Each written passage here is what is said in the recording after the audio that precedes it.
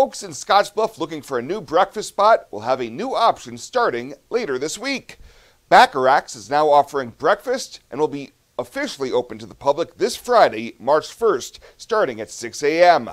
Owner Tammy Cooley and her crew had a soft opening earlier this week and say with Sherry's closing down last July, she's super excited to fill the need for breakfast for her customers. Let me just say, we'd like to invite the City of Scottsbluff, all of our regular customers, in addition to new customers, to come give us a try for breakfast. We felt that there was a need for another breakfast spot in the Scottsbluff area, and we are super excited to be able to serve the public and be able to fill that need for breakfast for our customers.